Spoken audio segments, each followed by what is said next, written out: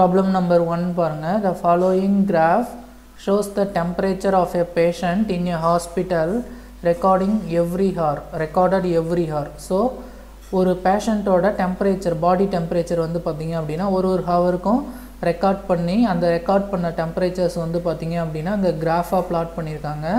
So morning 9 AM evening 3 PM வரைக்கும் பேஷண்ட்ஸோட temperature அவரோட body temperature அந்த பேஷண்ட்டோட பாடி டெம்பரேச்சர் எவ்வளோ இருக்குது அப்படின்றத அந்த கிராஃப் வந்து டினோட் பண்ணுது.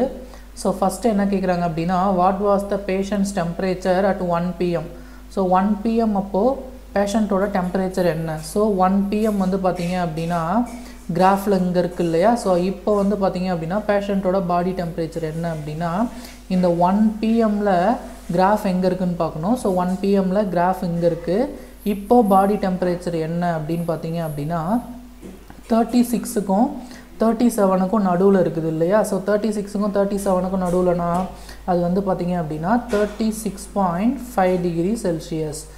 ஏன்னா 36க்கும் 37க்கும் நடுவில் மிட் பாயிண்ட் வந்து பார்த்தீங்க அப்படின்னா 36.5 டிகிரி செல்சியஸ்.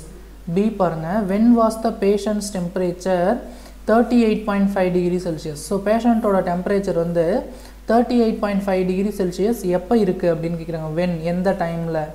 ஸோ இப்போது 38.5 இப்போ டெம்பரேச்சரில் 38.5 வந்து எங்கே இருக்குதுன்னு பாருங்கள்.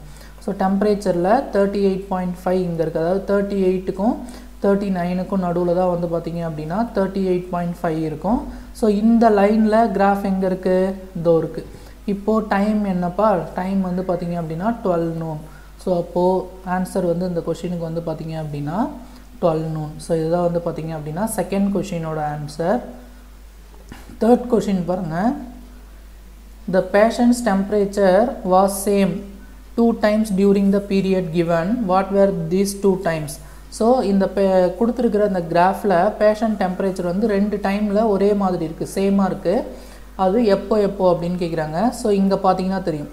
ஸோ இதுவும் வந்து பார்த்திங்க அப்படின்னா சேம் டெம்பரேச்சர். ஏன்னா கிராஃப் வந்து ஹரிசாண்டலாக இருக்குது இல்லையா. ஸோ இது வந்து பார்த்திங்க அப்படின்னா 36.5 டிகிரி செல்சியஸில் 2 டைமில் இருக்குது. அது எப்போ அப்படின்னா 1 PM 2 PM. அப்போது அதுக்கான ஆன்சர் வந்து பார்த்திங்க அப்படின்னா 1 PM அண்ட் 2 PM. ஸோ இந்த 2 டைம்லையுமே பேஷண்ட்டோட temperature same. Next question D பாருங்கள், what was the temperature at 1:30 PM. So 1:30 PMக்கு temperature என்ன, how did you arrive at your answer. So அதை வந்து நீங்கள் எப்படி அரைவ் பண்ணீங்க அப்படின்னு கேட்குறாங்க. ஸோ 1:30னா அது வந்து பார்த்திங்க அப்படின்னா 1 PMக்கும் 2 PMக்கும் சென்டரில் இருக்கிறது தான் 1:30. ஸோ 1:30க்கு டெம்பரேச்சர் என்னன்னு பார்த்தீங்கன்னா 1:30க்கு கிராஃப் எங்கே இருக்குது. ஸோ 1:30க்கு இதுதான் கிராஃப், இதுதான் 1:30க்கான கிராஃப். இதில் டெம்பரேச்சர் என்னப்பா நீங்கள் பார்த்தீங்கனாலே தெரியும். 1 PMலேருந்து 2 PM வரைக்கும் டெம்பரேச்சர் சேஞ்ச் ஆகவே இல்லை. அந்த லைன் வந்து பார்த்திங்க அப்படின்னா ஹரிசாண்டலாக இருக்குது. Between 1 PM to 2 PM the temperature வந்து சேஞ்ச் ஆகலை. ஸோ ஹரிசாண்டல் லைனாக இருக்கிறதால 1 PMலேருந்து 2 PM வரைக்குமே டெம்பரேச்சர் வந்து 36.5 டிகிரி செல்சியஸ் தான். ஸோ இதை எப்படி நீங்கள் அரைவ் பண்ணீங்க அப்படின்னு சொல்லணும். ஸோ இதுக்கு ஆன்சர் வந்து பார்த்திங்கன்னா த temperature at 1:30 PM was 36.5 degree Celsius. இது வந்து 36.5. பட் அது நம்ம எப்படி அரைவ் பண்ணணும்னு சொல்லணும். ஸோ அதுக்கான ஆன்சர் இதோ நான் இங்கே எழுதியிருக்கேன்.